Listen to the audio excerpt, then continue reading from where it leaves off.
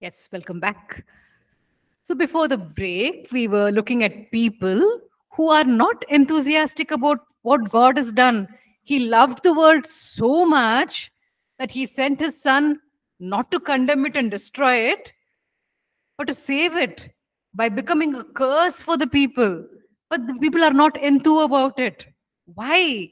It is because they love the darkness so much, they're not willing to give it up. And so they hide um, uh, in the darkness rather than coming into the light of into the light of Jesus' presence. All right. So today, we Christians have our own version of this. Uh, People avoid going into God's presence. They avoid, in fact, sometimes even going to church, because when they go into God's presence, they feel convicted of their sinfulness. God begins to expose the dirt which is there inside, because where He is, there is light. And once you go into the presence of His light, the darkness begins to get exposed. I mean, the deeds of darkness begin to get exposed. So some believers even go to the extent of avoiding spending any time with God so that they can continue living in the darkness. As long as you're in the darkness, everything feels all right, because you cannot see the dirt. So you can tell yourself, oh, I'm doing all right. Compared to the people of the world, I'm doing fine. But if a person spends time in God's presence every day, having a meaningful time of devotions, during that meaningful time of devotions, God will speak to you. He will convict me of the things where I have erred. He will convict me of those areas where I have not reached up to His mark, up to His standard. So we can be like these people over here, even though we are believers. We can be like these people who love the darkness and choose to continue hiding in it. Or we can be people who love God and therefore choose to come into His presence every day, even though it's going to take a little bit of time and sacrifice. And even though it will mean that God will have a frank talk with us and point out things to us about ourselves which we may not like. So the Lord will do this for us if we go into His presence. So if we love the truth, it says in verse 21, whoever lives by the truth comes into the light. So if we really love the truth, if we really want to live according to God's standards, then we will be willing to come into His light every day and allow Him to expose whatever there is, so that He can correct us and rectify us in those areas.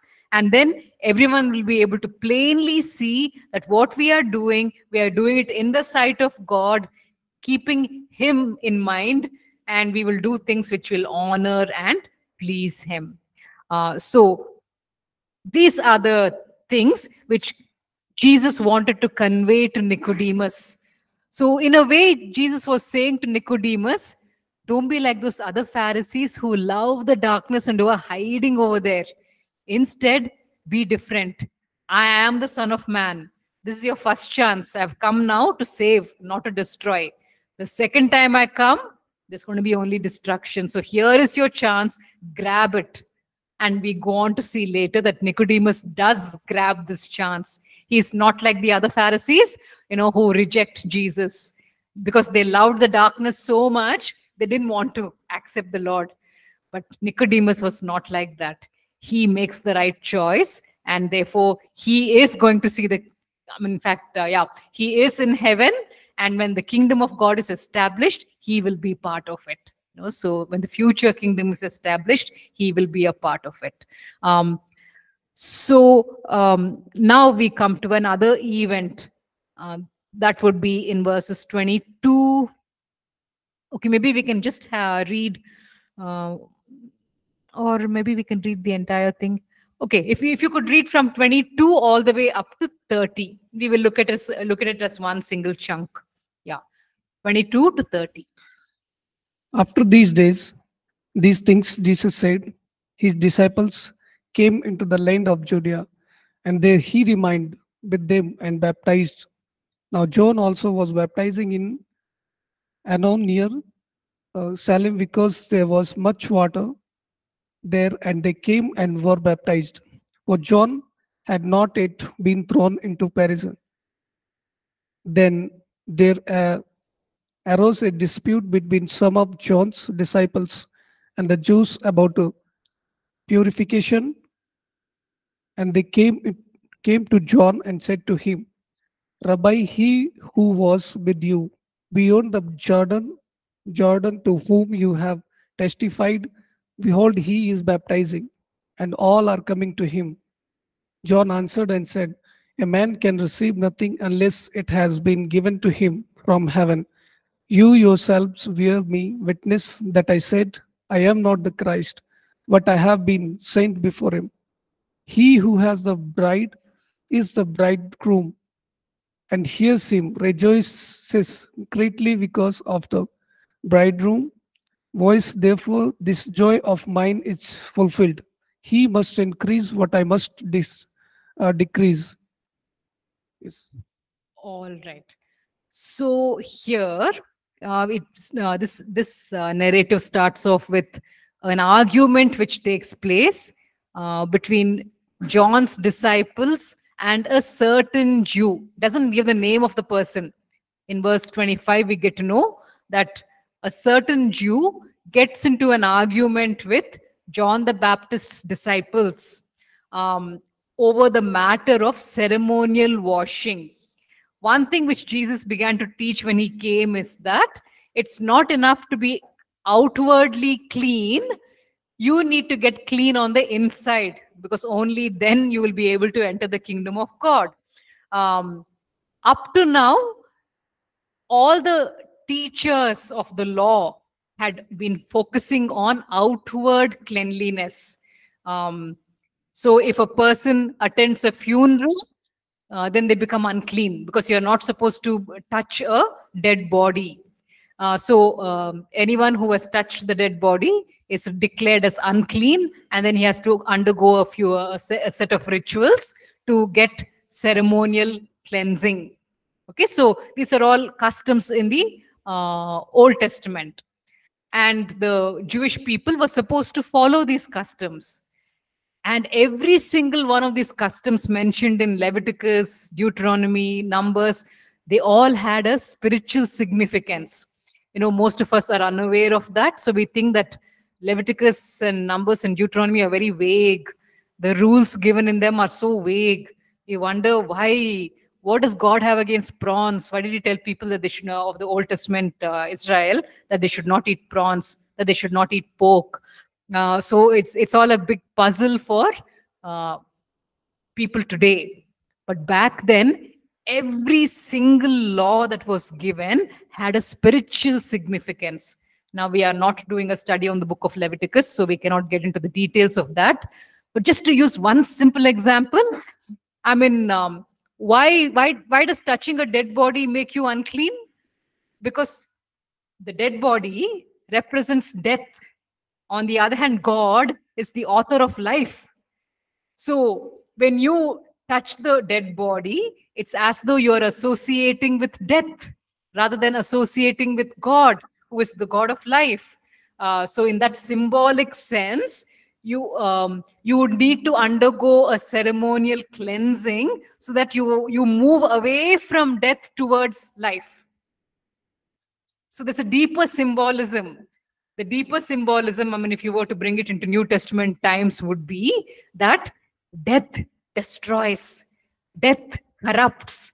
On the other hand, Jesus gives life.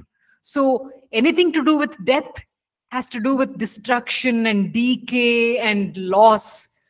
Everything that has to do with Jesus has to do with life and redemption and restoration. So you would avoid certain things in the Old Testament times, and you would move towards certain good things in the Old Testament times, symbolically showing that you are moving towards God and life and turning your back towards death and decay and corruption. So everything in the Old Testament had spiritual significance.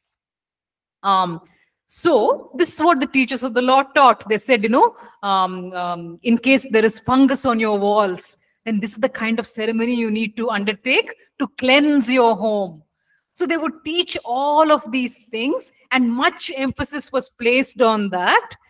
But the spiritual implications of it, the people of that time did not really understand. So now Jesus comes along and he says, you know what, all these things which you have been doing, there's a deeper meaning to it. Simply, undergoing the ceremony and cleaning the walls of the fungus is not enough. Yes, your house will now become, healthier at a human level.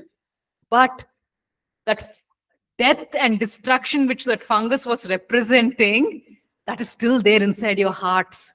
That internal fungus has not yet been taken care of. That has to be dealt with. So Jesus is now saying, go beyond externals, because the internal needs to be restored. And that can happen only if you are birthed in the Spirit, only if you are born of water and the Spirit. And so you would need to believe in Jesus. Only then will that happen. So now the emphasis is on this. So this is probably a Jew who has been listening to Jesus and has now come to believe in what Jesus says. So he goes to the disciples of John and says to them, you go on teaching about ceremonial washing and all of that. That is not really very helpful. You need something more. Over here, please note, this certain Jew, he is not condemning the act of baptism. He is not condemning that. He's talking about ceremonial washing. Ceremonial washing is basically, the hands and feet cleansing, which you need to do, the scrubbing of the walls in case there's fungus on your walls. It's talking about all those ceremonial cleanings. So the certain Jew mentioned over here, he's saying all these things are not enough. You need to go beyond that. And John's disciples are very, very upset. So they come to John the Baptist and they say, first of all, we lost many people because you went and told them Jesus is the Lamb of God. Now they left us and now they have all gone following Jesus. First of all, we lost many people. Now there are people coming over here and starting arguments with us. They are saying Jesus is saying this, Jesus is saying that, and they want to believe what Jesus is saying. And they're no longer listening to our teachings. If this goes on, we will no longer have any followers left. That is their heart's cry. Because with such faithfulness, they gave up so many things to become followers of John the Baptist. And now they have basically been his leaders. And now these leaders don't have any followers. Everyone is leaving and going off and they're following Jesus. And what is what's John the Baptist's response to this? Very simply, he says in verse 27, to this John replied, a person can receive only what is given them from heaven. Basically, you and I, what have we been given? We have been given the duty of pointing towards Jesus. That is our duty. Not to build up a great followership, not to become rich and famous. That is not what has been given to us. There's only one thing which has been given to us from heaven, and that is to point towards Jesus. Let us do that. And if we are pointing really nicely to him, and pointing so well to him that they are following him instead of following us, excellent. It means that we are doing a really good job. So John rejoices that he has been really good at pointing people towards Jesus. He's been pointing towards Jesus so efficiently that people are leaving him and going off to follow Jesus. So he's actually done his responsibility most beautifully. And this, in a way, applies to all of us today as well. We all have been given this responsibility of pointing towards Jesus in different ways. Some people point to Jesus as apostles and pastors.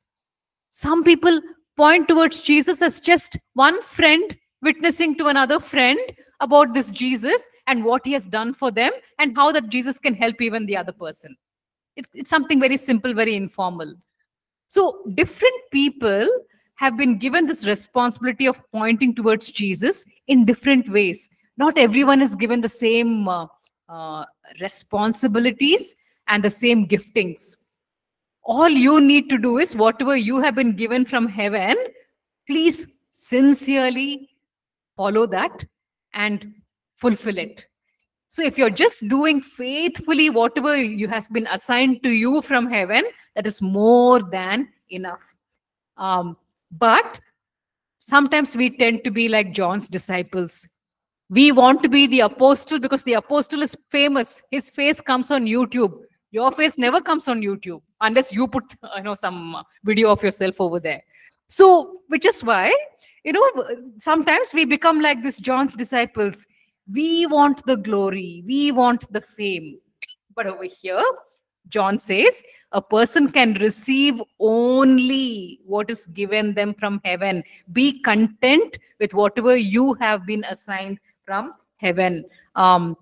So there are so many important, valuable giftings and responsibilities which are undervalued by the church today.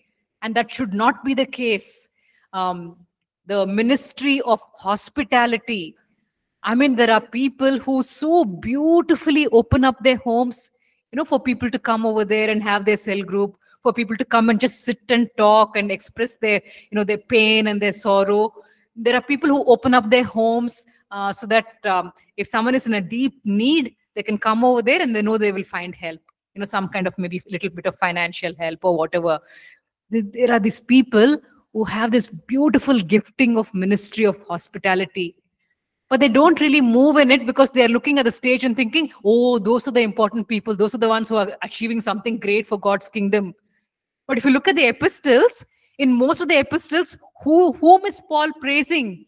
He sends greetings to you, in your house. The church is meeting, the house church is meeting in your house. So by name, he mentions each member and he says, greetings to all of you.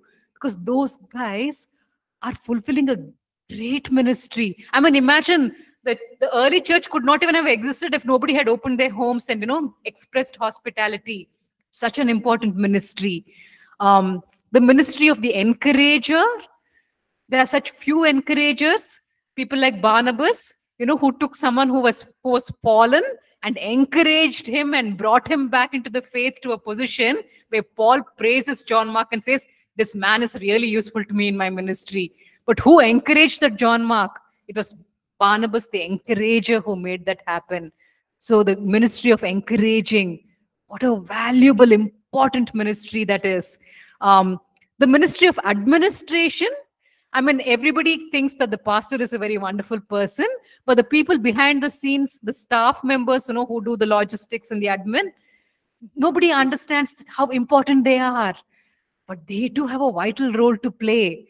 So whatever has been given to us from heaven, if we can receive it and boldly, with all enthusiasm, if we can fulfill that, then we are playing a vital role in the kingdom. Whether the world realizes it or not, God, who's watching, will reward us greatly because we are playing a vital part in this ministry of his. Okay, so that is why, I mean, this is the concept which John the Baptist is explaining to his disciples. So he says, you yourselves can testify that I said, I am not the Messiah, but I'm sent ahead of him. The bride belongs to the bridegroom. The friend who attends the bridegroom waits and listens for him and is full of joy when he hears the bridegroom's voice. That joy is mine, and it is now complete. He must become greater, I must become less. So the friend of the bridegroom over here is, let us say, a kind of ancient version of the best man. I mean, in our modern weddings, we have somebody who's appointed as the best man. So he's supposed to help the bridegroom. He's supposed to even help out with logistics, things like that. Especially back then, in the Israelite times, most of the arrangements for the wedding would be done by the best man. So he would take care of a lot of details. In fact, the bridal party, the bride and all her family members, they would need to travel a long distance to come over here for the wedding ceremony. So it's basically this best man who would in fact go over there, bring them along, and bring them to this particular place, where the wedding is going to take place. So a lot of responsibilities rested on the shoulders of the friend of the bridegroom. And after having put in all of that effort, he doesn't stand in a corner and sulk when the bride very happily smiles at the bridegroom. She doesn't smile at the best man. Best man is somebody in the background. Her entire focus is on the bridegroom. And she's all smiles and she's very happy to see him and she greets him. But this best man who's standing in the corner doesn't sulk and say, see, all the compliments, everything is going to the bridegroom. He doesn't think that, because his duty was to make all the arrangements for the bridegroom so that the bridegroom can have his royal day. The entire focus is on the bridegroom, not on the best man. And John the Baptist has understood that. So he says, it doesn't matter how much hard work I have had to put in. It was all in preparation so that the bridegroom can have his day. And the bridegroom has now arrived. Jesus has now arrived on the scene. And I have made all the preparations. Now he's going to start wooing his bride and to bring her into the kingdom. And I'm glad to see this happening. So he says, this joy of seeing all of this happen is now mine, and my joy is complete because my part, I have done it efficiently. Now the Messiah can take over and he can start wooing the bride and start bringing her to himself. So he is satisfied and content that Jesus is going to become greater and he is going to become less. So he is so aware that all these people who had been his followers and his disciples all these days, all the disciples and followers of John the Baptist, he is so aware that they are not his people. They are Jesus' people. So a day is going to, he always knew a day is going to come when all this large number of followers is going to tell them to leave him and go to Jesus. And is quite happy with that idea, with that whole concept. Because, if you remember, it says in the Gospels, people were coming from distant cities just to come to him and get baptized at his hands. He was that famous, that important. But he understood that all of these people who are coming to him, they are not his. They belong to the bridegroom. They are going to become the future bride of the bridegroom. So he never ever becomes possessive about them. He only prepares them so that they can become better, so that they can become a better bride to the Messiah. So we should be having that attitude in our own ministry. This is very important. We must never think of the people who are there as our followers, as our admirers. No, they are not over there to admire you. They are over there because God has placed you in a position of responsibility to prepare them so that they can be a better bride for the bridegroom. You are just somebody who is the worker, who is getting people ready to honor the bridegroom. They are not there as your admirers, as your followers. You have a duty to perform. So that should be our attitude, where it's always Jesus who is glorified and not us. It also means that we would have to allow Jesus to take decisions for these people. Yes, to an extent, the leader advises, the leader sets an example, the leader says, let us do things in this way. But the people ultimately are answerable to the bridegroom, to the Messiah. So no leader can be very over controlling and say, I am the leader, you better listen to what I'm saying and do things in my way. No, they have the freedom to go to their Lord and Master Jesus Christ, because he is their Lord and Master, and they have a right to kneel down in his presence and take decisions according to the Lord's guidance and will. They don't always have to line up with what the church leader is saying, because the church leader is not their ultimate master. It's Jesus who is their ultimate master. So in fact, John brings out that point in the next thing which he says. Maybe if we could have someone read out for us verses 31 to 34. Yeah. John 3:31-34.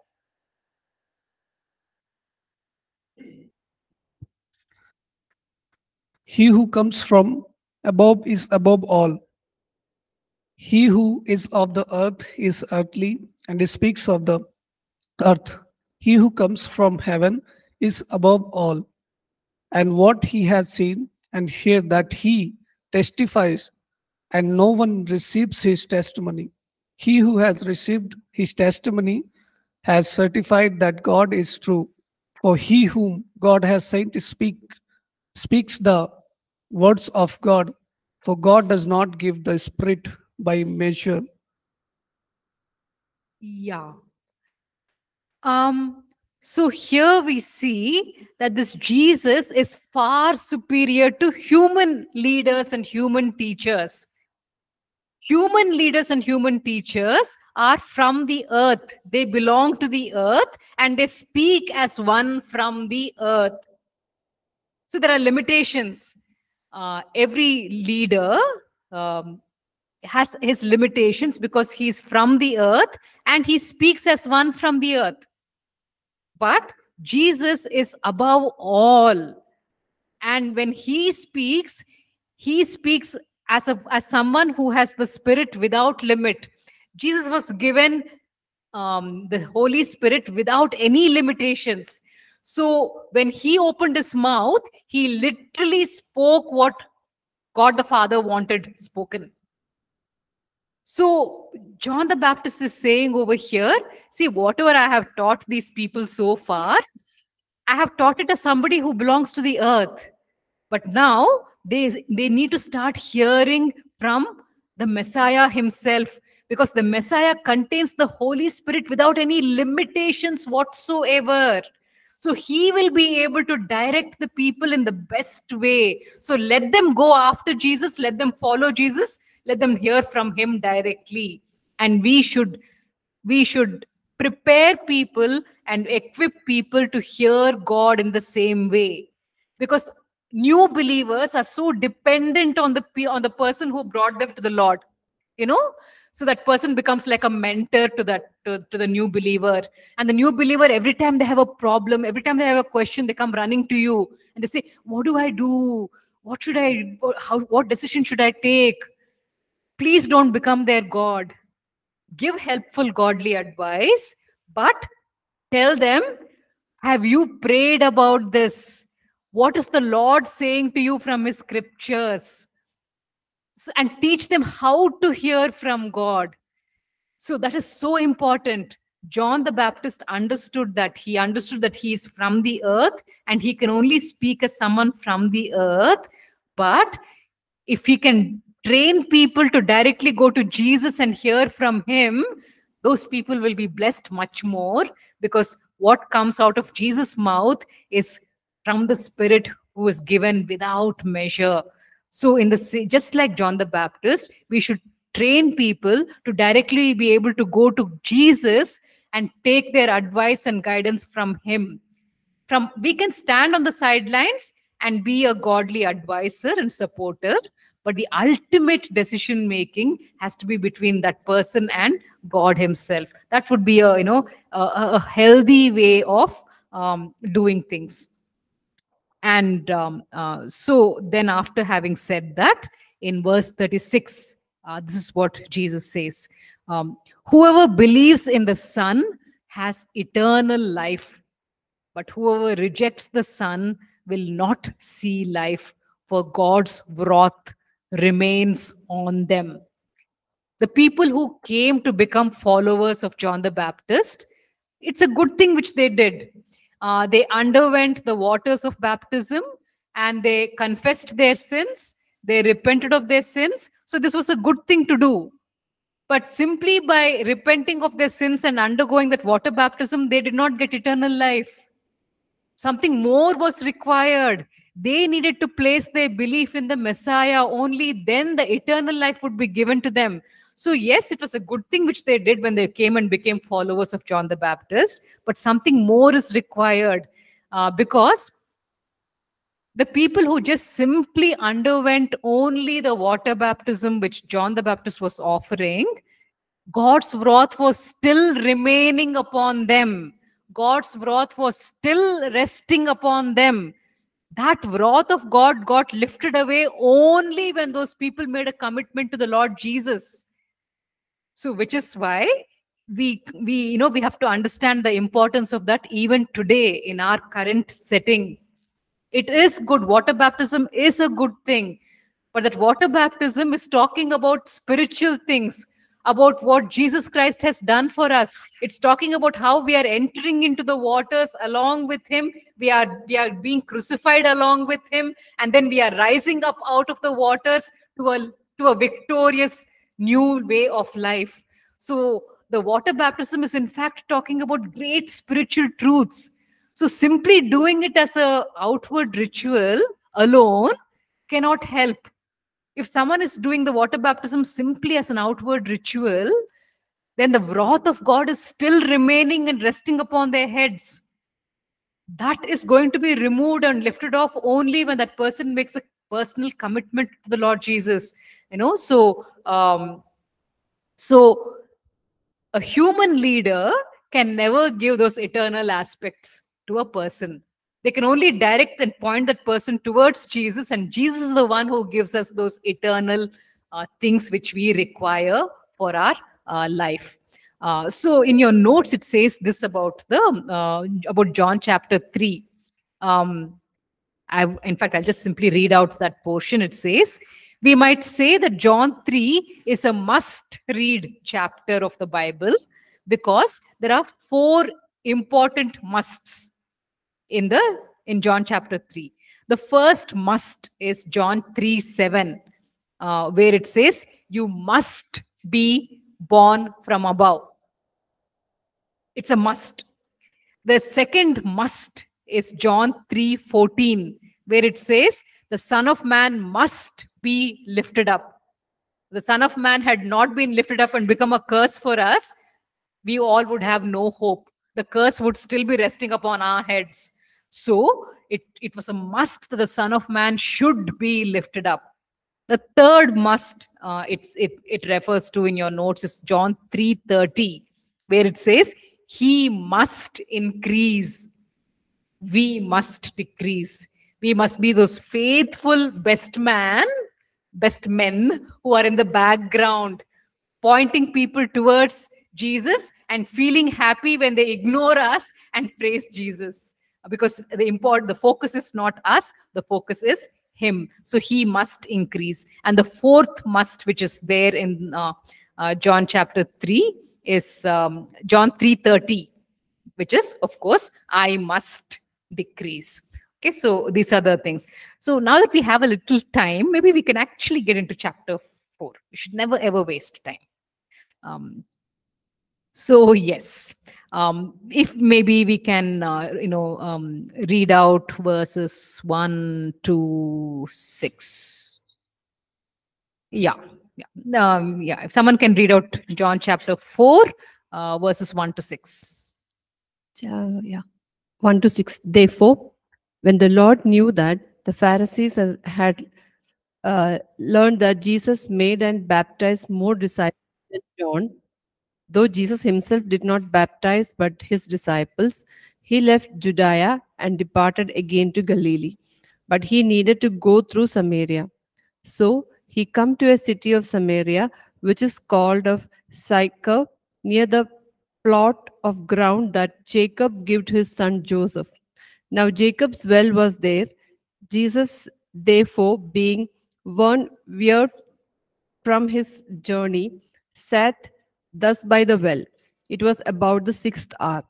Yes, let's look at some of the significant things which can be brought out from these verses. So right now, the Pharisees are beginning to realize how popular Jesus is becoming. Earlier, it was John the Baptist who had the maximum number of followers, but now the number of followers following Jesus is increasing day by day. Jesus' disciples are baptizing many more people now rather than John the Baptist, used to. I mean, more than what John the Baptist used to. So now the pressure is now beginning to increase slightly. Okay, so the Pharisees are not happy. they are becoming anti-Jesus. They are not very happy with Jesus anymore because of his increasing popularity. Under these circumstances, Jesus is led by the Holy Spirit to move in a different direction, to go to a different place. And it says over there in verse 4, he had to go through Samaria. So he wants to go back to his home region, which is Galilee, and it says he had to go through Samaria. A lot of Jewish people who considered themselves very, very holy, even though they have to, their home is in Galilee and they have to go back to Galilee, they will not go through Samaria. They will take a roundabout route to avoid Samaria and to show off to the whole world how holy they are. Because the Samaritans are supposed to be very, very spiritually bad, low people. And so just to prove how holy they are, they'll in fact avoid even entering into the Samaritan region, and they'll take a roundabout route and go to Galilee. On the other hand, the Holy Spirit is stirring him to go right directly through Samaria. And that is the reason he had to go through Samaria, because God, the Almighty God, had one person in his mind, and one forgotten, unimportant Samaritan city in his mind. So for the sake of that one woman and for those people who are considered so unimportant by the Jewish people, the Holy Spirit urges him to go directly through the Samaritan region rather than avoiding it and taking the other route. And so Jesus is now going through that Samaritan region, and he's now come near a city called Sychar. And that is in fact one of the more important cities of the Samaritans, because that is basically where you have the plot of ground which Jacob had given to his son Joseph, and a well had been established over there. So that well had a lot of historical significance for the people of that region, because this was literally the well which Jacob had given to his son. And so at this particular place, Jesus is very, very tired, and he sits down to rest, and his disciples go off into the city to buy food. Okay, so he's resting over here outside, but the disciples have gone to make the purchases, so they have gone obviously into the city. So this is all something which the basic God-fearing Jews, the ones who call themselves God-fearing, they will not even go into these cities. They will not even interact with the Samaritan people. They will not rub shoulders with them. Jesus' disciples, on the other hand, don't care about all that. Jesus told them, go. They're happily going. Okay, so they don't mind doing that. So at this point, maybe we would have to look a little bit into the background of the Samaritans to understand the whole context. Most of us, of course, are already familiar with this. But then for those of us who are not that familiar with this whole Samaritan background, this goes back, this story goes back to the time of the exile, when God's anger came upon the Israelites and upon the tribes of Judah and Benjamin, and he sends them into slavery all the way to Babylon. Earlier, a few hundred years before that, the judgment had already come upon northern Israel. Those people had been attacked by the Assyrians, who took them away as slaves. So that had already happened. And then God gave a second chance to these southern Israel people to, change their ways. But then they also don't change their ways. And so finally, Babylonians come, and even they are taken away into exile to Babylon. So at that time, this entire land became very, very empty. This whole land of Israel is now very, very empty. And nobody is cultivating the ground. There are no people living over there. So the whole place is becoming kind of a wilderness, kind of like a jungle. And so at that time, the Babylonian ruler, he takes people from other regions and puts them over here in this land of Israel, so that the land gets maintained, crops are grown, some income comes out from there, which will benefit the Babylonian king. So with all those intentions, he puts people over here. And also the Babylonians of that time, they had this policy. Their international policy was this: take people from one region, dump them somewhere else, pick up the people from the other region and dump them somewhere else. The idea is that they'll all forget who they are. They'll forget their identity, and they'll all start thinking of themselves as Babylonians, so that there will be unity. That was their international policy. So that was basically why they would pluck up people from one area and put them somewhere far away in another place, hoping that they'll become intermingled with the people of that area and start thinking of themselves as one group of people. That was the intention. So when these outsiders came and settled down in the land of Israel, the Lord God began to bring judgment upon them. Wild lions began to attack the people. Many of them began to die, and they got very, very scared. They said, "We have been sent by the king to live over here in this place, and now lions are attacking us. We are dying. What to do? Who are the gods of this place? We better start, of making offerings to the gods of this place, so that the gods will stop being angry with us and stop sending lions to kill us."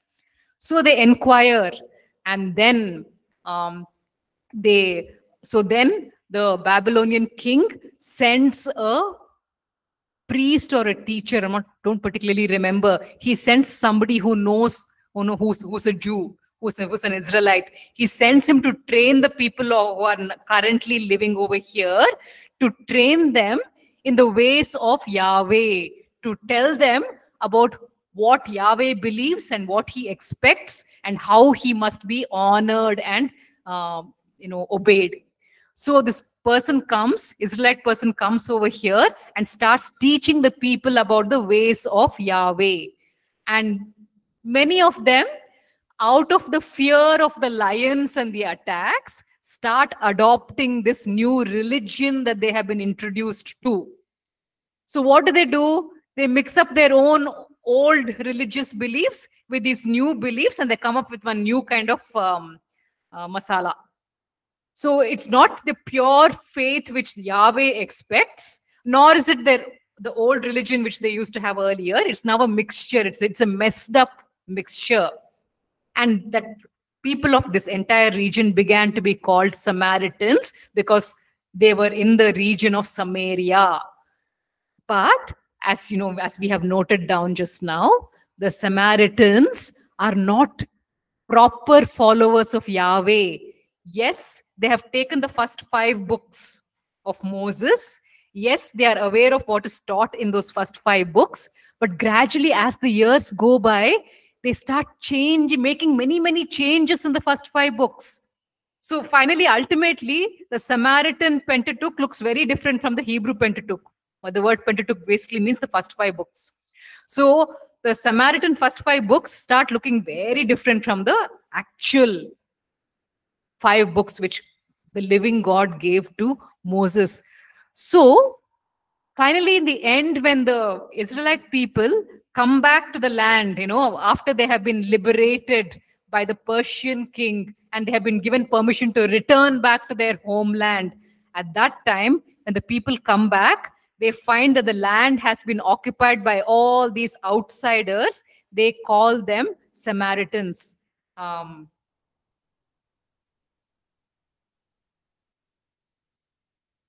Okay, I just suddenly noticed Nina's question, which I had not seen, and I got diverted.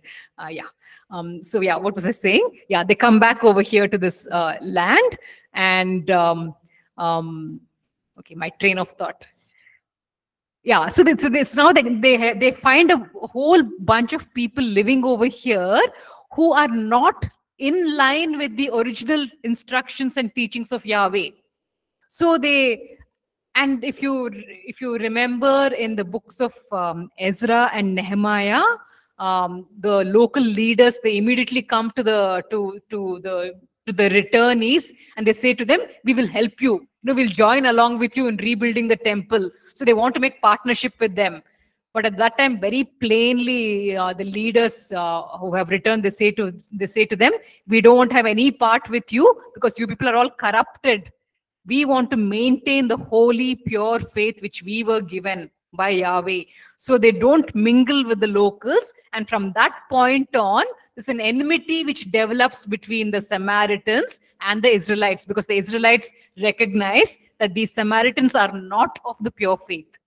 They have gone far away from the truth. So they choose not to intermingle with the Samaritans. They look down upon the Samaritans. And in the same way, the Samaritans hate the Israelites because the Israelites consider themselves as superior. But the sad fact is that as the years go by, the Israelites also become so corrupted that outwardly they are thinking themselves as children of God, but on the inside, they are probably as sinful as the Samaritan people. So that's the state of affairs, which is why now when you come to Jesus' times, there's so much animosity between these two communities. But Jesus has come as the savior of the world. Whoever believes in him, doesn't matter whether you're a Jew or whether you're a Samaritan, he has come for anyone who is willing to believe in him.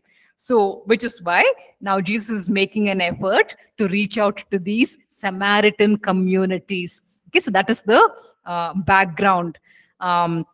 We have just 4 minutes left, and Nina has put up this question here. Is it better not to use only begotten Son or have an explanation for it? It's just that the NIV team and many of the other teams do not believe that that's the correct word. So they will not use the word begotten because they really honestly, sincerely believe that monogene, that word monogene, is not derived from the root word gennao, which means to give birth to. They really genuinely, grammatically believe that monogene is derived from genos, which is talking about of a specific kind, of a specific category. So because they grammatically believe that they are correct in the way they are interpreting the biblical Greek, they choose to use the word one and only. So it's not just to maybe please the Muslims or to give an explanation to the Muslims that they have chosen to come up with this translation. They really genuinely believe grammatically that they are correct, that the word monogene is derived from genos, which means of a specific kind, one and only type. They do not believe that monogene is derived from gennao, which has got two N's, because monogene has got only one N. And so for the sake of grammar, grammatical accuracy, many of the versions will go with one and only, which is referring to one particular category, one particular type or class. So they will not go with the word genao, which is, giving birth to. So yes, this translation was not done just to maybe appease the Muslim community. This translation has been done based on on what they believe is the correct grammar to be used. I hope that helps. If not, you still have 2 minutes for a follow-up question. Yeah. Can you hear me? Are you able to hear me? I'm able to hear you. Go ahead. Yes. Yeah. No, so I mean, since it's used, in so many translations, and we've kind of got used to that thing, only begotten Son. So, does that mean only like birthing, or So I'm just taking the explanation from one of the creeds, what their mainline churches use, no, where they say it is God of God, a begotten but not made, it's being of one substance with the Father. So I mean, yeah, I think it'll be very useful definitely to speak to Muslims that is not the meaning. But begotten, does it mean only like birthing, or does it have any other meaning? Just asking. I'm just inquiring, please. Oh, yeah, yes, I know. So monogene is definitely from. If you're saying that the root word is genao would definitely be talking about giving birth to. There is a sense of a beginning. Anything that is given birth to has got a beginning. It has not been there always. So it kind of eats away at the infinite divine nature of Jesus. Jesus. So there's that slight theological complication which can come in. Anything that is given birth to has a beginning. But in the beginning was the Word of God, and the Word was with God, and the Word was God. There was no beginning for him. Yeah. He was always Yeah. there. So in that sense, that Genao can create problems. So yeah.